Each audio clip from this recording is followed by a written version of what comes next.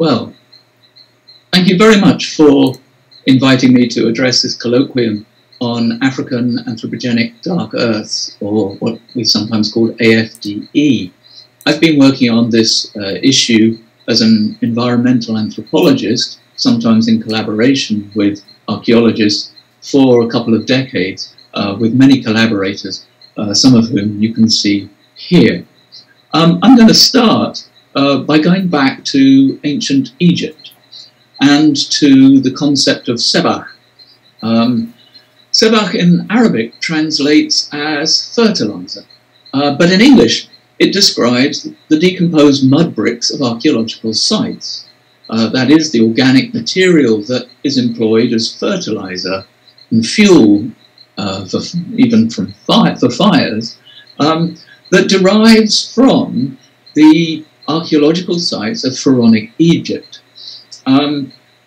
It created the Egyptian world, and the thousands of years of inhabitation created residues that in the 19th century were so rich that people built railway tracks to them, mined them, and sold the soil as fertilizer. The soil was even made into, was used for potassium nitrate production as an ingredient of gunpowder. So the idea that past human settlements leave residues that are incredibly fertile and useful is nothing new to the African continent. Indeed, it's nothing new really to archaeologists who find the use of these residues that are distributed across Egypt now to be a major source of archaeological pollution. And indeed, the debate between the current use of archaeological sites as fertile sites and as archaeological sites of cultural heritage is surely a debate that will run and run. Well, my interest in African dark earths derives from my ethnographic anthropological research among farmers in the Republic of Guinea in West Africa. Just a word of context here, this was in the forest savanna transition zone, and here on this slide you can see a photograph of a forest growing around a village, and on the right you can see an old satellite image where the forests stick out as red in the savannas that are blue. And in this region where people settle, people create forest islands around their village, creating a landscape half full of vegetation rather than half empty.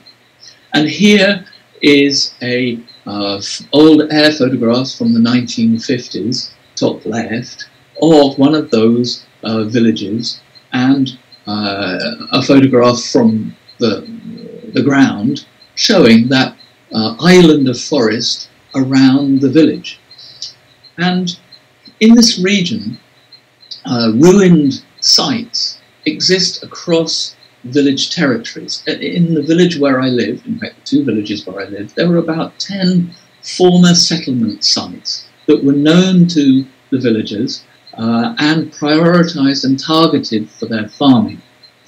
And they called these ruined settlement sites Tombondi in the Karanko language, or Chepondo in the Kissi language.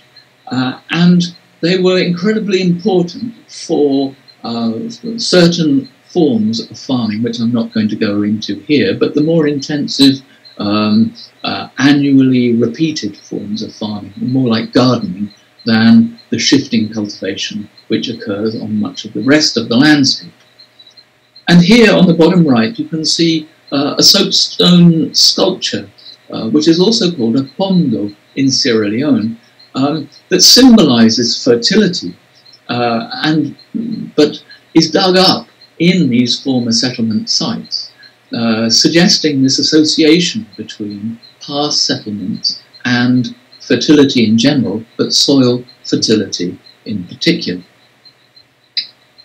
Well, inspired by some of the findings that we had from 1 or 2 villages, and inspired also by research on African dark earths and terra preta from South America, I joined together with a wide group of colleagues to research African dark earths across the forest region of Guinea to begin with. And we found that no matter where you went, the idea that former settlement sites were fertile and important parts of the agricultural landscape was just ubiquitous. It was everywhere, commonplace. And there were just many explanations for it. These soils were improved because of the rubbish heaps that people had, the waste ash and the charcoal that was deposited around farms and homesteads, the decomposed houses of ancestors whose mud brick houses had gradually disintegrated, the animal manure, people's feces, old iron furnaces and forges, everyday waste charcoal, the processing of palm nuts, the rice husks, the straw of crops, sheep feces, cattle feces. These were all issues, all causes of the improved fertility around villages. And people called these soils that they farmed many things: black earths, soil in peace, rotten earth, old rubbish pile, and so on and so forth. Now, this raises a theoretical question. Are these soils that people are targeting created intentionally, or are they inevitable? And with James Fraser, who's going to be speaking in this colloquium, we address this head on in an article. But a good way to answer it actually came from a Karanko farmer who said to me, we are like termites. And I was very puzzled by this expression. We are like termites. But in this region, in the savannas, forest trees grow on termite mounds. So you get a savanna of an open landscape, but there where there's a termite mound, you see a forest tree. And indeed, people like to farm old termite mounds, just like they like to farm old ruined settlements. Because termites, like people, make a soil fit for forest and for farming. It's an inevitability of being a termite that you create soils around you in your termite villages or mounds. Settled life in this region is understood then to improve soils and bring forests. That's what the accumulation of settled life does. So these soils exist more as a fact of life and are taken advantage of than as a farming practice. To move on, we expanded our research to include sites in Ghana, Liberia and Sierra Leone, there in blue on this slide. And dark earths, anthropogenic dark earths, are farmed in all of these locations. And James Fraser is going to be speaking a lot more about this later. Here on the right you have one of his photographs of a Liberian dark earth 1.8 meters deep. This raises a theoretical question, a second one. Are African dark earths important everywhere? And quite clearly more research is going to be needed, but we found indicative evidence that the dark earths are more important for farmers in Guinea and Liberia than they were for farmers in Ghana.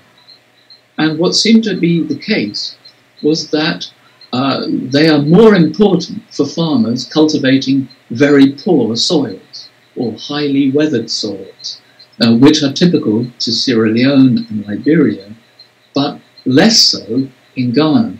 Why is this? Quite possibly it's because of the geological basis of those soils, that the soils in Liberia and Sierra Leone and Guinea, where AFD are very important to farmers, are soils that are on ancient geological formations, sometimes called croton, which have not been rejuvenated geologically at all. And so those soils are exceptionally poor in many nutrients and exceptionally poor in other ways. So how widespread is the use of African dark earth across the continent? Well, this clearly needs more research. But there is indicative evidence that we've gathered from many locations. Indeed, we used the Archaeological Network of Africa to ask people if they knew where former settlements were used for farming. And in Ethiopia, a couple of people came back to us, Temesgen Berka, who describes the Ona peoples who refer to ruined or abandoned settlements, which are appreciated for their rich soils and are especially used by women for their home garden crops. Catherine Arthur came back with a similar comment concerning Ethiopia. And here is a photograph from the Mandara Mountains that Nicholas David and Judy Sterner sent to us, reporting that farmers cultivate abandoned compounds. Cameroon, Ethiopia, and elsewhere. I'm not going to have time, really, to address the wider literature, but you'll have seen in that slide that there is a reference to a review article which we prepared, which brings that evidence. So another theoretical question, are AFDE, African dark earths, kind of one thing? Well, probably not. There are, after all, the Sebach of Egypt, that are the soils of ancient pharaonic cities. There are the soils that are generated through villages and village life at different times. But there are also some forms of dark earth that are generated more intentionally and less out of the practice of history. And one technique is the purposeful charring of vegetation in anaerobic conditions under soil, or sometimes called soil burning. Soil burning was drawn to my attention in the work of Roland Porter, who reviewed this technique across the African continent in the 1970s, and these photographs are his. But essentially with soil burning, we're looking at a very different kind of dark earth technology. Here, farmers purposefully cut vegetation, let it dry, cover it with earth, leave small holes in the covering, ignite the vegetation under the earth, and let it burn slowly and anaerobically, and then open up the land or the earth that they have burnt and cultivate it.